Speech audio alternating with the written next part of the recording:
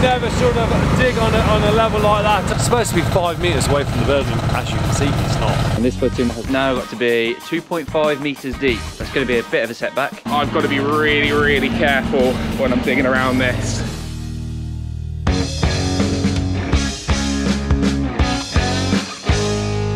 Good morning, guys. Hopefully Joe and Ollie kept you occupied yesterday, and their standard of recording was up to my usual stuff. You know, I'm sure it was. You were left in very capable hands. So, as you saw, they started digging the footings out. So I'm going to be jumping on the digger this morning. I'm getting a load more of this out. Grab lorry is here now. Oh, here's Joe. The grab lorry is here. We always use MJ Grab Hire. Really good, quick service. All the guys are really good drivers as well. So they're just clearing away this load. They're coming back at lunchtime for load 2. So no pressure on us whatsoever to get another load ready. What I'm going to do now is jump on the digger and carry on building.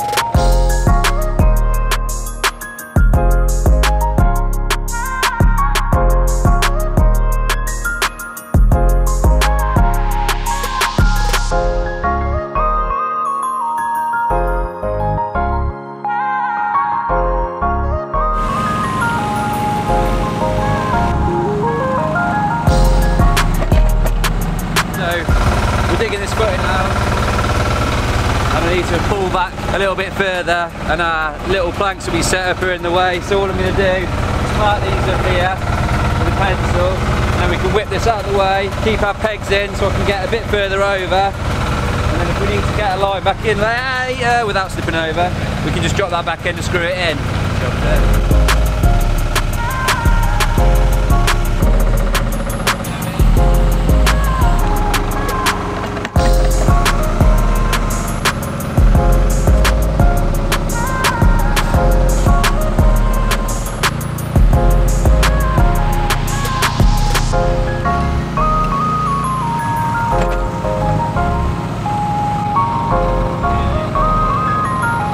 Twist the digger around to make sure I can level the digger up, so as I'm digging the trench out, the bucket stays nice and level. You'd never sort of dig on a level like that. So what we're doing, because I've got the line disappeared, sorry Jay. So we're just going to pull it back in again, and then all I'll do is I'll bring the digger here, and I can then work to the line again, keep the digger up nice and level, which you'll see I'm going to actually do with the blade.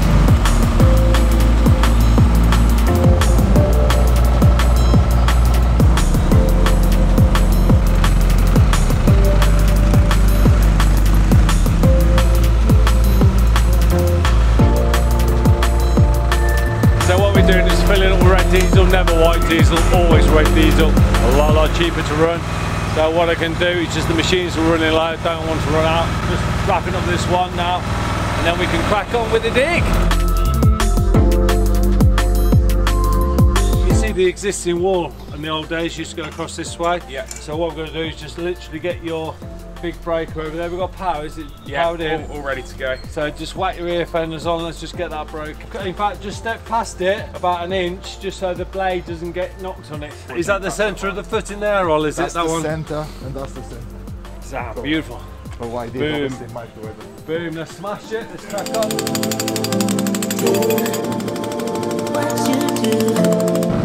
Now you'll see how it's done. You know that all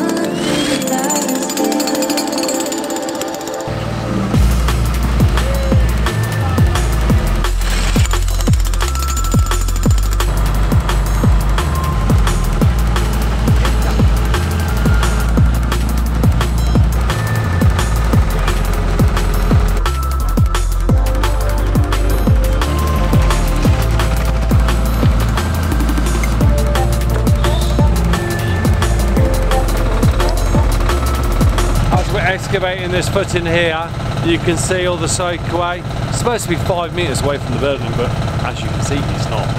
So it's probably about, I don't know, 2.5, so a bit of a mess really, isn't it? When we're ready to go, we can then dig this section out here, can't we? Because this reveals only about there where that soakaway is really, so this can then come off here, that can be dug out then last thing, can't it? We're going to have to move these boards, we'll clear this out here, because if we don't, we're not going to be able to dig this last foot in here, mate. So we'll just strike everything, and then we're ready to go then. Yeah.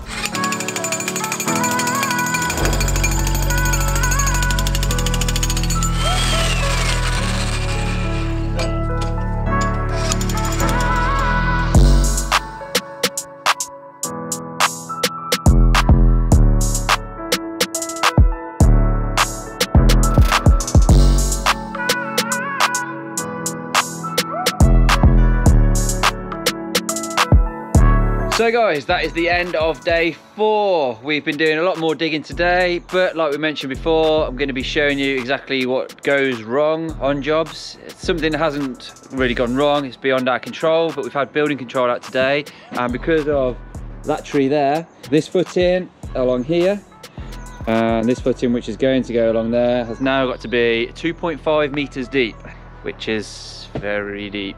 So that's going to be a bit of a setback. There is one saving grace, is that instead of doing this whole footing down to 2.5 meters, we're actually going to put a pad in here and a pad down in that corner there, down to 2.5 meters, and then we're going to span across with lintels. Because if you remember from when I showed you the plan, this gable here is actually all just going to be glass, so there's not going to be much weight in it. Obviously there's going to be a lot of weight because it's glass is heavy, but because of the lintels, we can put the lintels in, and that will be good. That will save a lot of digging there. But this footing along here is going to have to be 2.5 meters deep. It's probably going to be realistically another week now before we can get everything poured. But what we may do is actually pour this section first, get these bits dug down, get this poured, so that's all ready to go, and then dig this out afterwards. Because we've got to go so deep, and we're going to have a narrow little walkway to get through here, we don't want any risk of collapse. So just to play it safe, we're going to get this all done first, hopefully, and then dig this afterwards. So, bit of a pain, but unfortunately, these sort of things happen. You know, we have to get over it, and that's just the nature of the job, really. So, like I say, that is day 4 done. I'm going home now, and I will see you in the morning for day 5. Like I said yesterday, we've got some additional dig out to do today, so we're doing a bit of preparation. I've gone and got some shuttering ply,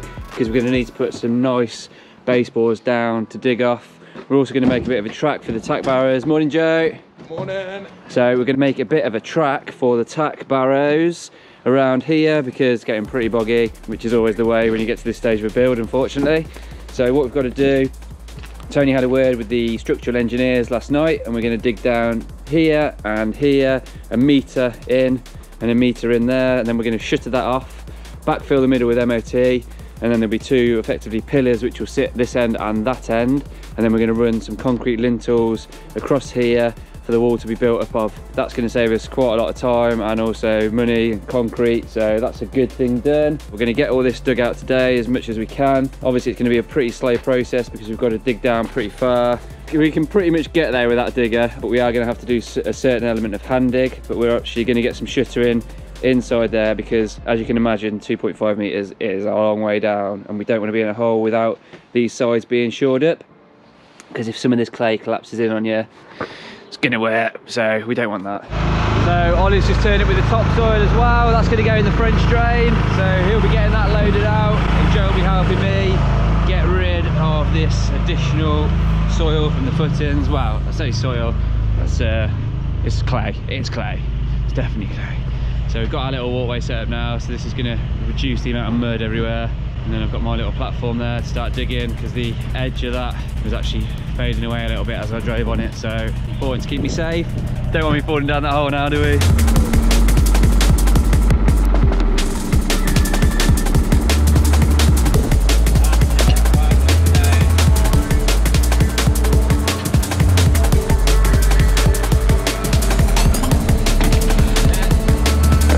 So, what you've seen me doing is using this 600 bucket to dig out this footing. So as I'm getting deeper and deeper down, obviously I'm limited with my reach, and also I don't want to go too far with the bucket because I'm then taking too much out. So it's getting pretty tough down there. Come and have a look down here, Joe. It's actually really solid clay down there. So what I've done now is I've changed it to the smaller bucket, to a 300 bucket, which means I've got more pressure in a smaller area. So now I can scrape through that clay a lot easier, so it's making for much easier digging, because otherwise that is going to take me forever and a day. Alright guys, thought I'd give you a little update on the dig out. Currently, I'm getting a little bit wet and muddy. this is what I'm doing anyway. Exposing all of these clay pipes, excavating around them. It's not just clay pipes running through here. If you look a little bit closer, got some old lead pipes as well, running through there and back off around that way. So as you can imagine, I've got to be really, really careful when I'm digging around this. Taking it nice and slow, getting it all exposed. Best thing to do when you're doing something like this is really take your time. You do not want to go through one of them clay pipes. We all know what's inside. Having fun, lads? Yes, John, yes. Loads of fun. Digging with my hands now, to be honest with you. So obviously when you're digging with a digger, you can't get right the way in. Well, you can get right the way in, but your bucket angle will always drag away like this. There's always going to be a certain element where you've got to dig by hand. Man shovel. The man shovel. It's a proper shovel, that, Ollie. Yes. So we have got pretty much as far as we can get now. I've got down to as far as I can with the digger. We're about 2.2 meters down there, and then 2.1 down there. Obviously it just needs scraping out. We'll just shore the rest of that out, square the corners up, and then get our shuttering in, and we're good to go. So we've got the concrete pour booked in now, and like I mentioned before, we're just going to get this area poured. So this is all nice and secure because we've got a big dig to do across here at 2.5 meter depth all the way across there, and then the return which comes in about here. So we want to make sure this is all nice and safe, because the last thing I want to do is be balancing with a digger right next to that, balancing in there with a massive trench dug out there as well, so it's not going to be very safe. So if we get this all poured, this has gone off, this is nice and solid, the ground's back to how it should be, so it should be a lot safer than digging this area out here. So that is basically the end of day 5. It's Friday, so we're having a tidy Friday, make sure everything's nice and cleaned up. Ollie's just finished that bit over there. All right, Ollie, he's just finished that, so that French drain is nicely done now. All covered over with topsoil. The clients are going to put grass seed on here rather than turf it. You've been watching all of us guys from Build with A&E, mainly Joe, Ollie, and me. Ahoy! Have a nice weekend. See you later.